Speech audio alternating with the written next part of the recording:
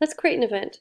Create a new event by clicking on an empty space on your calendar and then entering the information, like the title, the time, and which calendar to add it on if applicable. You can change the type of event here, so from a meeting to a reminder if you use those, or an appointment slot. I'm going to just create an event now. If you want to add guests or add other information, click on More Options and you'll see the full event editor. Now in the new event editor, you're actually able to add rich text descriptions. So you can add things like bulleted or numbered lists. You can add attachments with the paperclip icon and find something from Google Drive or upload a new file.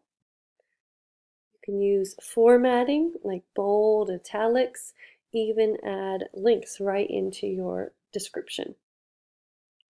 You can add guests just like before and rooms. And once you've got guests, you have the suggested times function that looks at guests' calendars if you have access to see them for availability.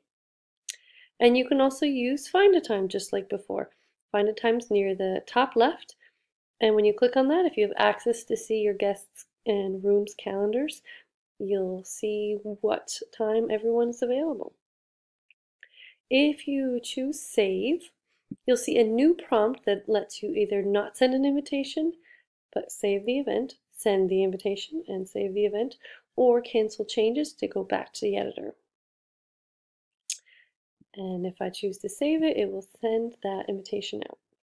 Another way you can create an event is through the red plus button in the bottom right hand corner. Click this to go right into the event editor.